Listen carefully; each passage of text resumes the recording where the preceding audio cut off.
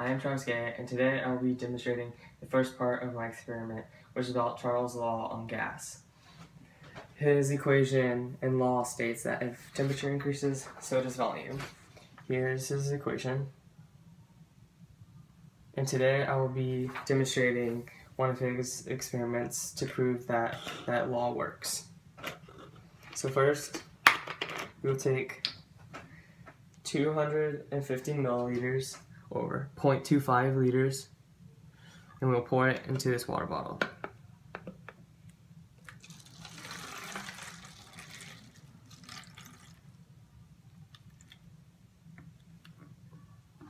And we're going to mark where that water is.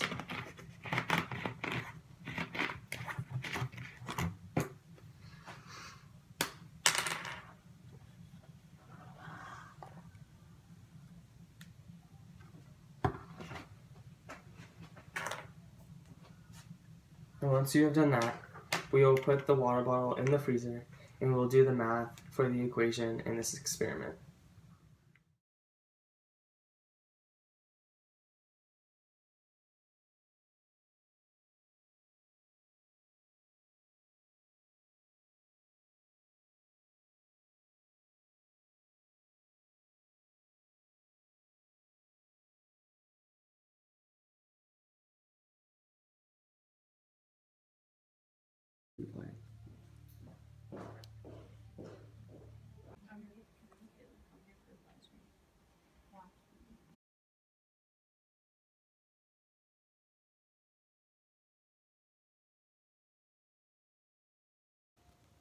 For the second part of my experiment, I'll be doing Boyle's law, which states as pressure increases, volume decreases. And as volume increases, pressure decreases.